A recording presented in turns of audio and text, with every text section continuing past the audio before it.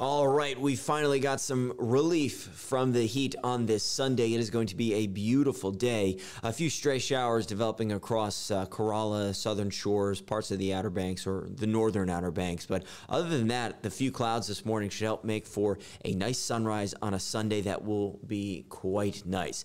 A lot more rainfall down towards Hatteras. There still is a chance of a few showers kind of on and off for Hatteras, Buxton area, down towards Ocracoke. But really rain chances for the majority of the region today, if not 99% of the region today, going to be pretty slim as we have some dry air moving in from the north. There is a cool front down to the south and actually an area of low pressure off the coastline of Wilmington that is developing along that cool front. That's all going to stay to our south, and that low pressure is going to move offshore.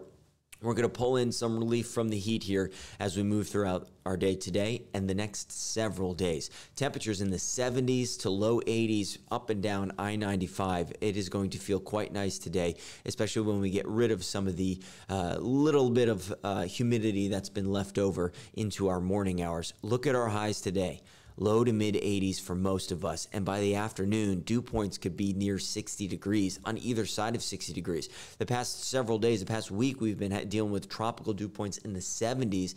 We're dropping these big time. So keeping our fingers crossed this afternoon, going to feel real nice when the sun comes out. We've got the temperatures in the mid 80s across northeastern North Carolina, mid 80s, low 80s even on the south side, and that lower humidity is going to feel quite nice for the day today. Nice breeze out of the northeast. Get out and enjoy. I mean, a far cry from what it felt like yesterday.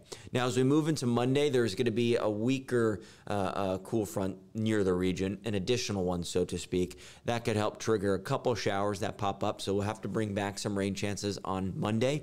We'll look for just a few scattered afternoon showers and thunderstorms after 3-4 o'clock. So no big time rain, but there will be a couple around for us on Monday afternoon. But that additional cool front that moves into the region will help reinforce this drier air. And look at our dew points all week long. I mean, we're talking about them in the 60s. This is unheard of for July standards, late July, let alone. So it is going to be a beautiful week with temperatures in the 80s all week long, low 80s even possible by Tuesday and Wednesday with that lower humidity. So this is going to be some fantastic stuff here over the next 5 to 7 days. There is some rain chances that do return, in the way extended forecast. Now, out in the tropics, we do expect to see some development of the next system. Tropical depression over the next couple of days, then potentially a tropical storm, if not more than that from there. It'll stay east of Bermuda, and it'll stay in the central Atlantic, so nothing to be concerned about. Just maybe sends a swell or maybe sends some surf our way to our coastline by the end of the week. All right, Future Track has the morning clouds departing the region. A few showers still persist for those along Hatteras and really far southern parts of the Outer Banks, but elsewhere we've got a northeast breeze, and it feels quite nice into the afternoon with that sunshine. We've got a good amount of sunshine for a good portion of our Monday. By the afternoon, when that additional boundary slides into the region, we see just a few scattered showers and a couple thunderstorms pop up. Other than that, it looks pretty good on our 7-day forecast. Lots of sunshine through Tuesday and Wednesday. That's when the humidity really drops. I think those will be the two nicest days we'll have this week. So get out and enjoy before those rain chances return by late week and into the weekend.